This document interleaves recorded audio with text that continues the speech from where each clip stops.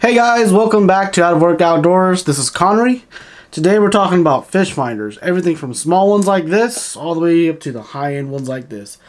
We're going to cover everything you need to know, so don't go anywhere.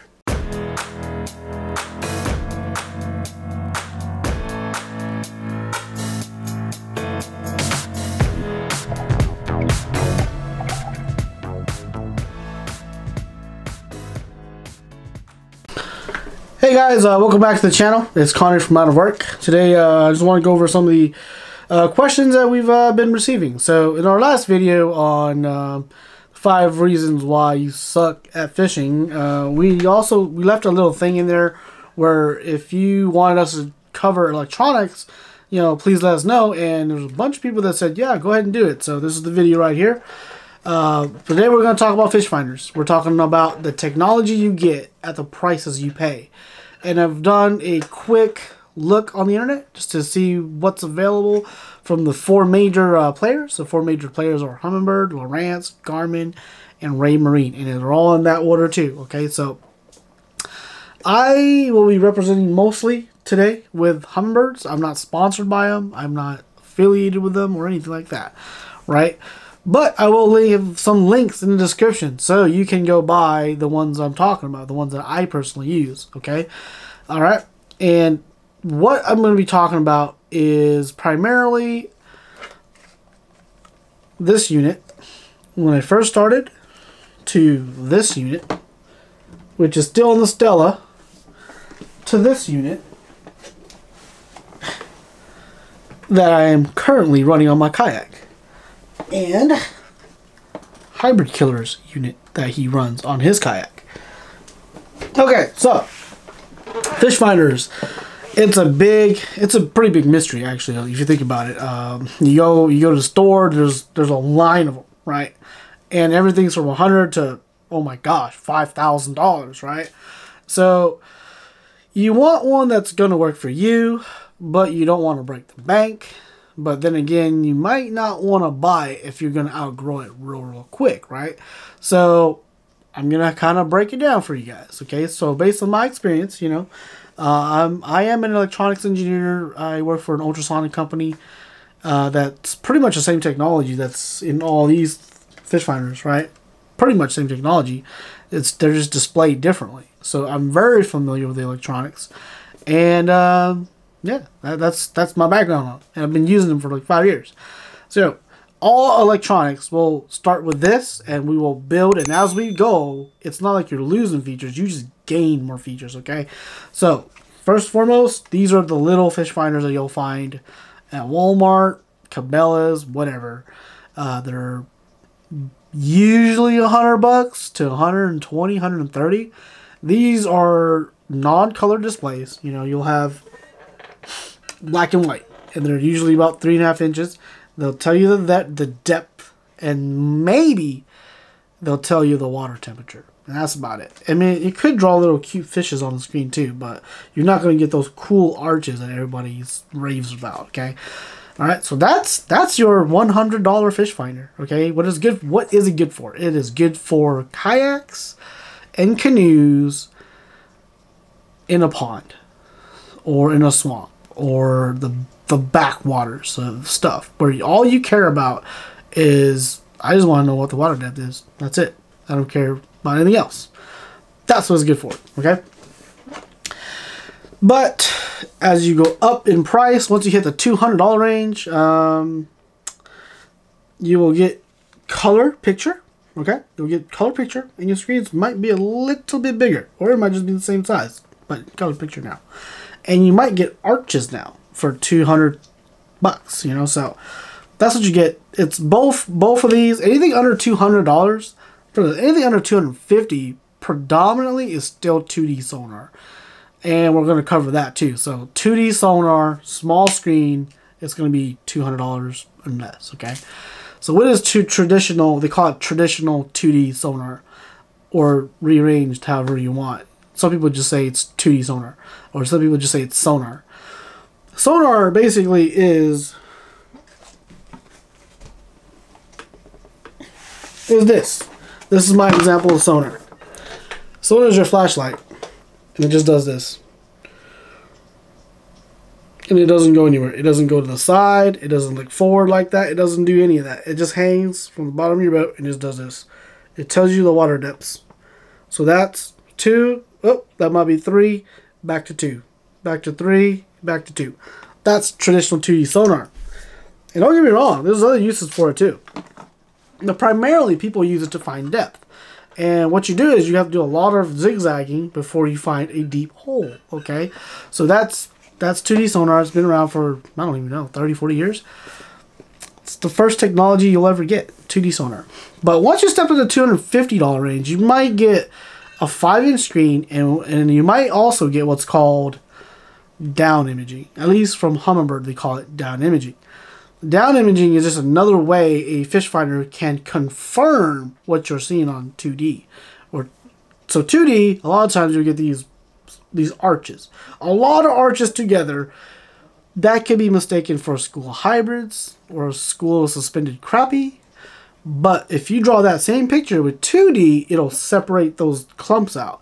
And it might just be a lay down tree with a bunch of, branches coming over it. There might be no fish.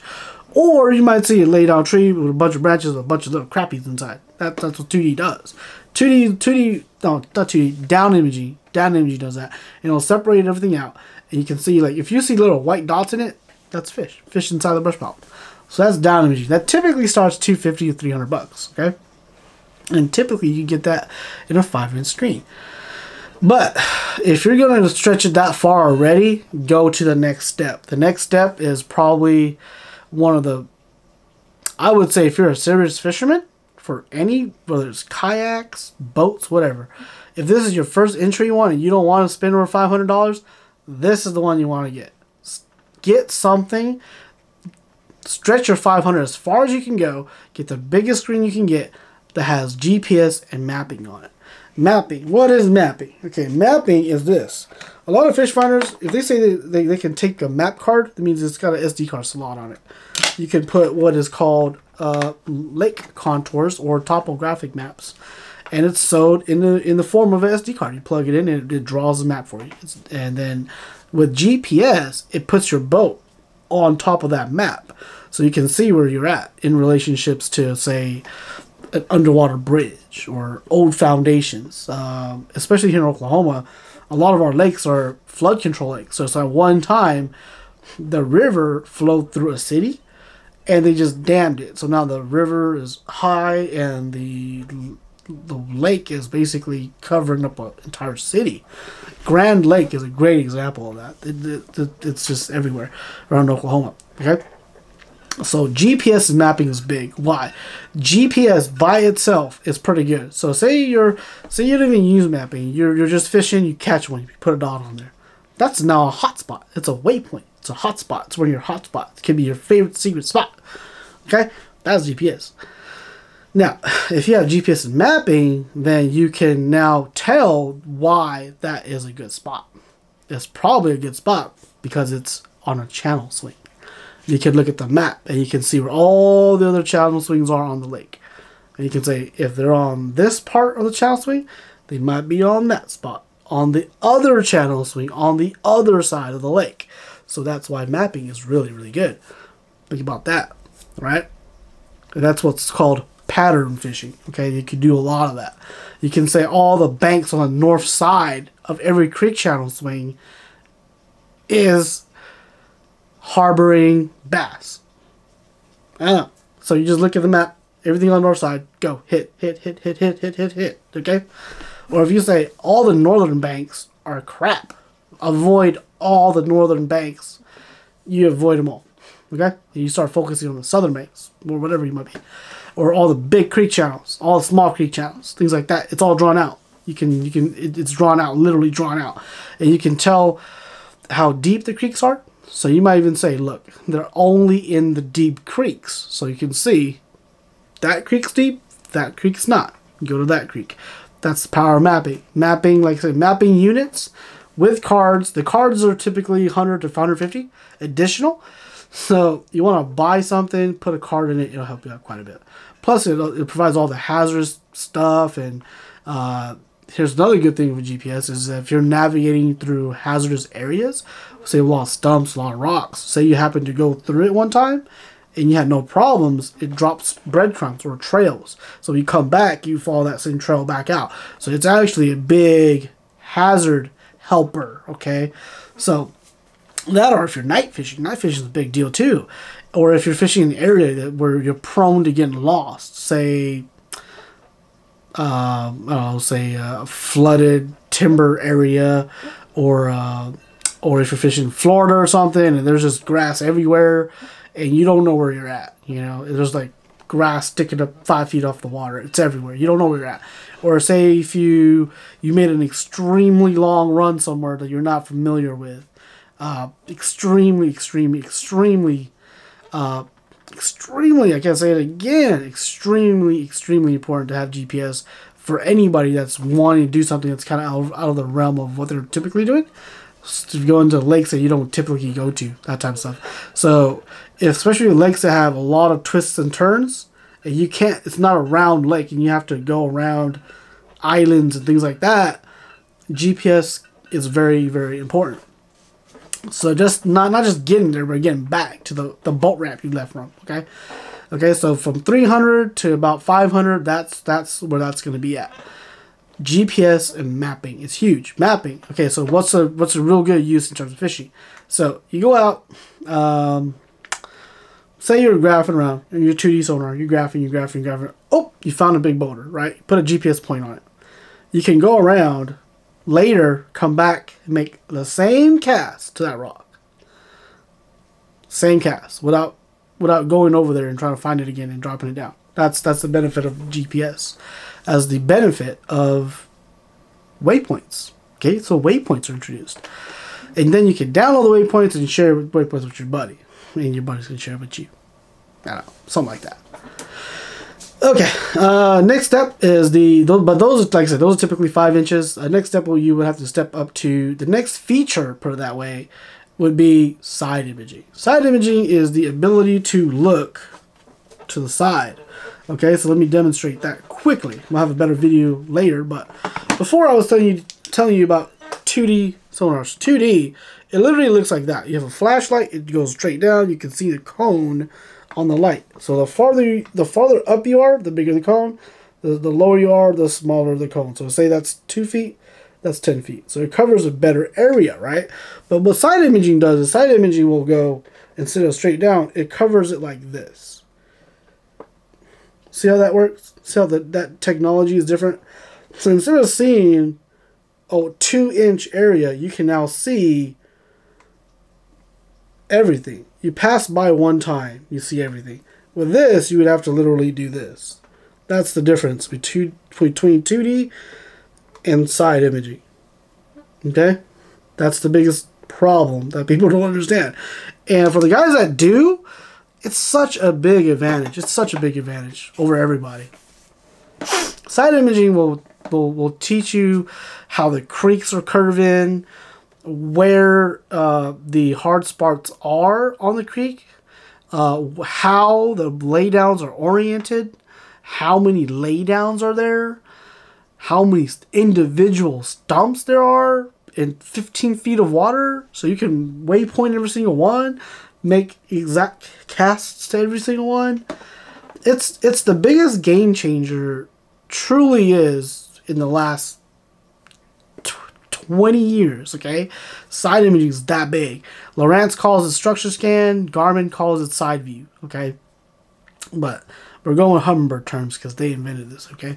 Side imaging is big deal. Big deal. It starts about 500 for the 5-inch, but I don't really recommend the 5-inch because you're cramming too much information to a small screen. If you're going to go with the side imaging route, at minimum, 7-inch. 7-inch screen, Helix 7. I ran that one with side imaging for 2.5 years. And then Mega Imaging came out, and I upgraded to Helix 8 when I ran the Mega Imaging. Should have went to Helix 9, but the price was too high. I still paid like $1,100 for my Helix 8, which I'll show you right now. That's humminbird Helix 8 Generation 3. And really all the features all the true fishing features really stop right there. Everything else from there on out is just features to connect this unit to other units. And unless if you're running multiple units, that's all you really need, you know. You can step it up to a Helix 8 or even a Helix 10, a single unit. You don't need the networking capabilities.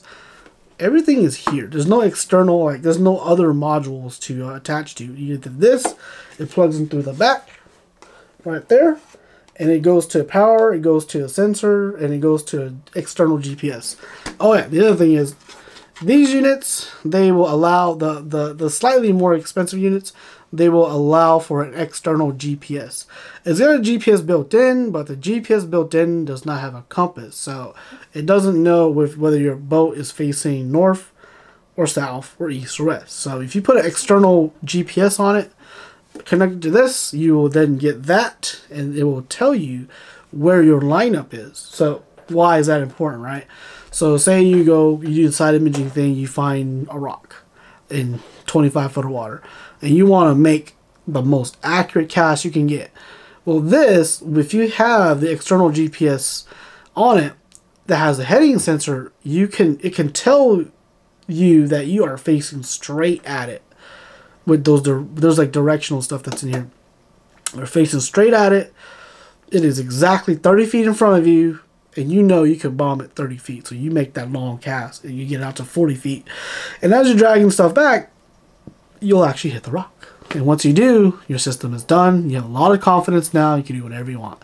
So, and also side imaging. So side imaging for stripers, hybrids, stuff like that. A lot of times when you go over something with 2D, you know it's directly below you, but you don't really know how big that school is. But with side imaging, 2D, and everything running at the same time, you can say, look, directly below me there's about 10, but there's like another 50 out to the side, to the right side. Okay, and that's the power of side imaging. So you also not only know where they're at, but how many to the side of you also. You can use side imaging to find underwater rocks. You can use them to find bridges. You can use it to find other people's brush piles. And you can, you can find dead bodies too, probably. I don't know, you can find cars. I found cars. I found truck tires. I found, the list just goes on. And also, grass is the major thing. And a lot of people don't talk about this, but grass side imaging is magical when it comes to grass. If your units are set up right, they will find grass edges for you. And you know, that's like an invisible edge that not a lot of people know about. You know, that grass edge in that 6 to 7 foot zone with mapping and everything, with side imaging that confirms it. Yeah, you might be one of 2 boats on the lake that knows how to fish it properly. Everybody is either in the grass or they're outside the grass, but you can go right down the edge of the grass if you know what you're doing. If you go past it one time, you mark it with waypoints, come back, fire on it. I think it's the best. It's the best in the world, basically. So, but let me talk about once you go beyond, like, this is what I would call an entry level tournament grade unit. Okay, once you go beyond that, what you get is a much more powerful transducer, much more sensitive also. It draws a better picture. It draws it faster. It's strictly that. More power, more speed, better picture. Okay, that's why HybridKiller has this unit. It's a little dirty. But the Helix 10 trumps the Helix 8 in all ways. Draws faster, cleaner picture. It's more pixel counts too, I believe. So it's like a standard picture to an HD picture, put it that way. And it's quite a bit more too. It's like $1,800, I think. And I paid like $1,100 for mine. So it's like twice the price, okay? And also that can do a lot more other networking stuff that you'll never do on a kayak. But that's more of a boat unit, a bass boat tournament grade unit, where it can link to freaking everything. Okay, so this one can link also, but I don't think it has as much features as that one in terms of that higher end type stuff. So yeah, we're just gonna end it there. Let me know if you have any questions, because we're gonna do a part 2. We'll answer all the technical questions, you know, power requirements, battery requirements, external GPSs, networking capabilities, and you know, whatever you guys want to talk about, put them in the comments below. And like I said, I'll in the descriptions I'll link to 3 units that I would recommend.